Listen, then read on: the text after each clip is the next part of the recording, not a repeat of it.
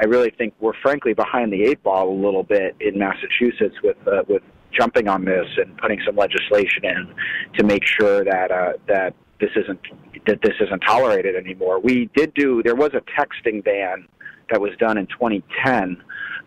But frankly, phones have changed so much. You know, we're celebrating today, I think it's the 10th anniversary of the iPhone coming out. And 2015 saw the single largest increase in fatal car crashes in 50 years. And largely that's attributed to distracted driving. In Massachusetts alone, 1 out of every 5 fatal accidents is the result of distracted driving, basically people using devices, using phones. When you think about that, you know, that's really on a par with things like drunk driving, which, you know, the state has been very focused on for a long time. So it's a big deal, and I think it really needs to be addressed.